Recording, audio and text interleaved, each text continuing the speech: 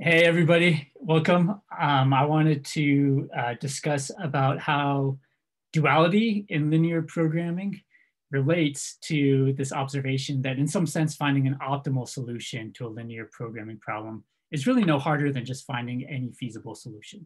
Okay, so this is something that I've said before. Finding an optimal solution is really no harder than finding any solution. Let me remind you of our first two explanations of that fact, and then I'll give you a third explanation, probably the most elegant one, using duality.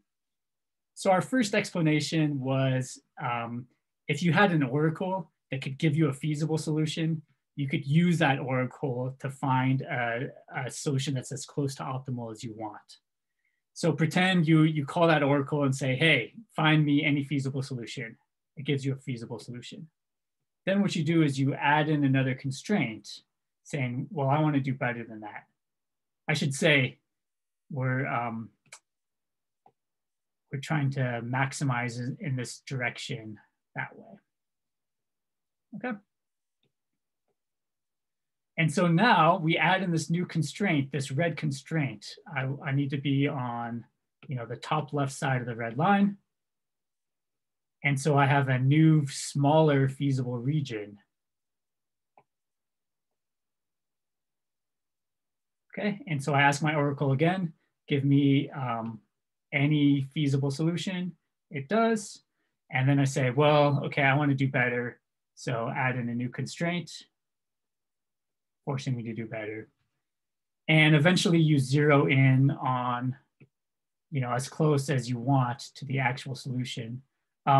If you end up adding a constraint that's too ambitious, then your oracle says, wait, there's no feasible solution.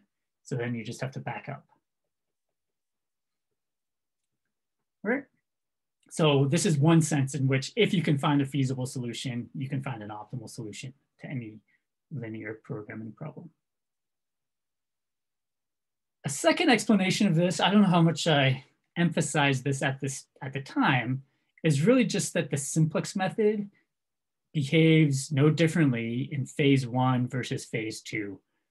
Phase two of the simplex method is what we've practiced the most. You have a vertex, you have a basic feasible solution, and then you're pivoting to find an optimal vertex. Okay. Phase one is just finding that first basic feasible solution. Okay.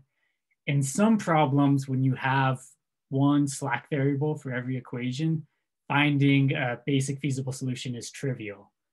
But in other problems, such as this one drawn here, it's not so obvious to find a basic feasible solution, right? I can't just plug in some of my variables to be zero and find a basic feasible solution. By eye, you can maybe see some basic feasible solutions, but if I had 100 variables and 100 constraints, it's not easy. So how did we do phase one of the simplex method? How did we find a basic feasible solution? We added in these auxiliary variables, x4 and x5. Okay, so I'm changing the equation by adding in x4 and similarly for x5. But I also just completely forget about this optimization function. And my new optimization function is I just want x4 and x5 to be as close to zero as possible. I'm trying to maximize this non-negative number. So I'm trying to get x4 and x5 to be zero if I can. And so this problem, you can clearly run the simplex method. Start where x1, x2, and x3 are all zero. Start with x4 equal to 4 and x5 equal to 2. Run the simplex method. And then if you obtain an optimum, which is 0, then you found a feasible solution, basic feasible solution to the problem you actually care about. Okay. But if this maximum here is achieved in the auxiliary problem with x4 and x5 not both 0, then you've proven that there's no feasible solution. And so your original problem was infeasible.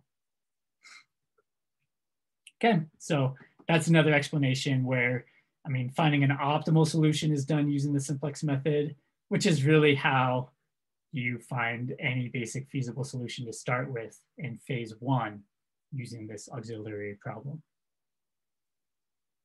Questions on that? Yeah, did you say that both x4 and x5 need to be 0, or just the sort of negative sum? Both of them need to be 0. So I should write here, I'm missing it. Oh no, I need to go back and correct my notes. I should write here that x4 and x5 are both non-negative, right? So you need both of them to be 0 in order to have a basic feasible solution to this problem. Awesome, thank you. Yeah, and yeah, and then if the maximum is obtained at -17, then that's telling you that it's impossible for both x4 and x5 to be 0, which is the same thing as saying it's impossible for these constraints to be satisfied.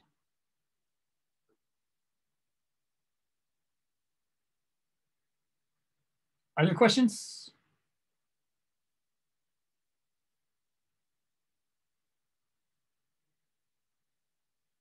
Okay, yeah.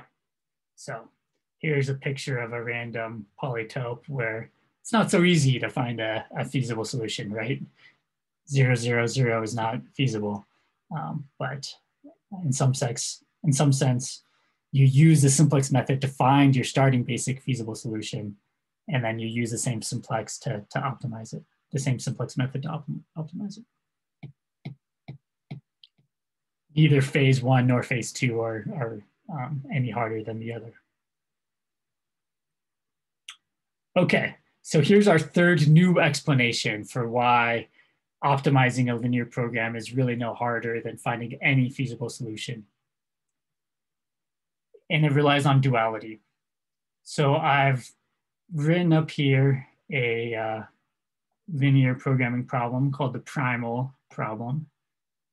And then its dual becomes B transpose Y. We're trying to minimize that, subject to A transpose Y as at least C, and the variables Y are non-negative. Weak duality tells us that the maximization, the thing we're trying to maximize in the primal problem is always bounded from above by the thing we're trying to minimize in the dual. So here's our primal problem. This is the problem that we're trying to optimize, okay? I'm gonna show you how optimizing this problem is really just the same as finding any feasible solution to a different problem. And here's our different problem. Forget about the optimization. It doesn't really matter what we're trying to optimize here, because it's going to turn out there's only going to be one feasible solution, and that one feasible solution is going to be the optimum of this one.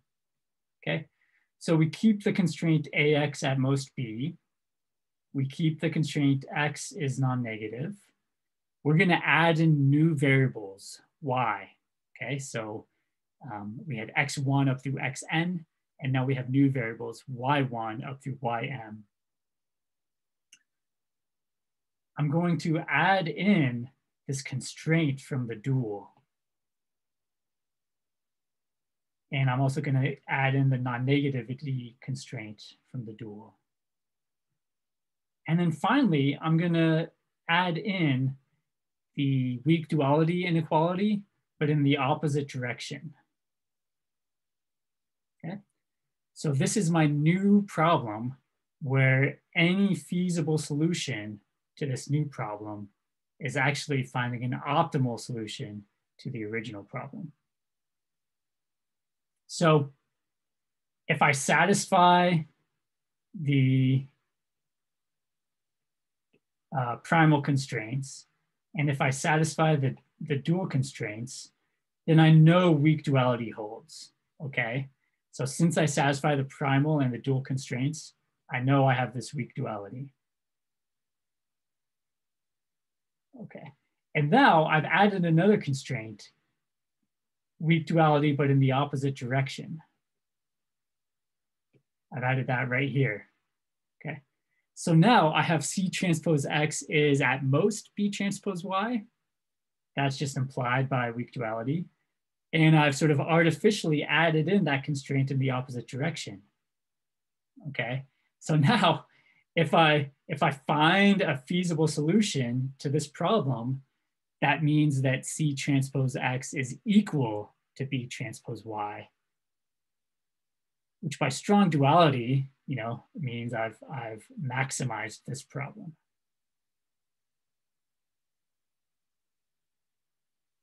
Okay, so essentially I'm taking my original program, I'm adding in more variables so that I can have both the program and its dual sort of in the same problem. And then I add weak duality in, except I flip the order of the inequality. So a feasible solution here has to satisfy C transpose X equals B transpose Y, which means by strong duality, we've optimized the original problem.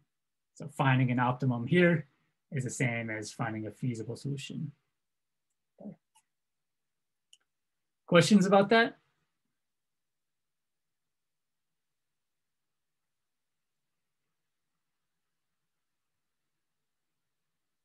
Sort of a slick argument. It's a little bit of a mind warp because there's a lot of variables going on, but it's a cool idea. All right, thanks.